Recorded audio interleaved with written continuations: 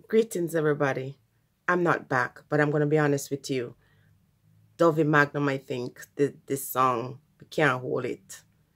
I can't hold it because this morning I'm spending my time in silence, which I've been doing for weeks, just trying to stay inside because I realize at this time in this dispensation, one has to try to hold it, but it is difficult for me to hold it, especially now that I hear this coronavirus has reached Jamaica.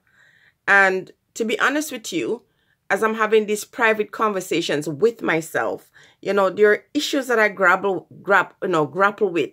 There are things that I'm saying to myself. I'm trying to come face to face with that spirit within and without, to challenge, to question, to search, to find answers.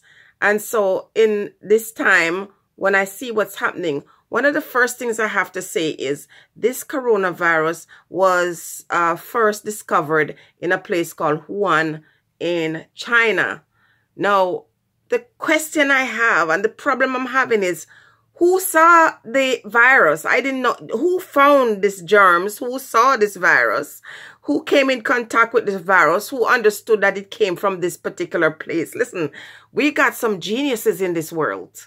You got some brilliant minds in this world who can tell you about the worst, atrocity and travesty minutes after the fact.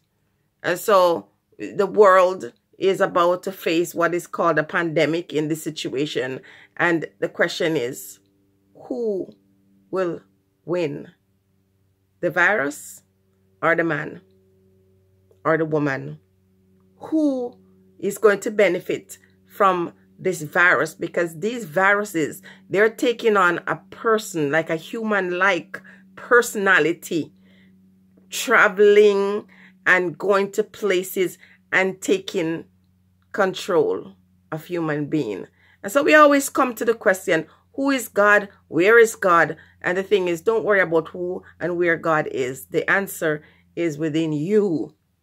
The problem I'm having with the world is that it just takes one person to change the mind of many. It takes one deed to alter the existence of a reality. That's all I'm going to say in this video.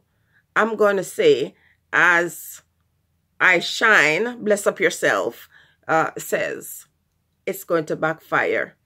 It's going to backfire. It's going to backfire. He that sit underneath the stool and plot the demise of the one that sits on the stool will find himself trapped beneath the stool. Stay blessed, everybody.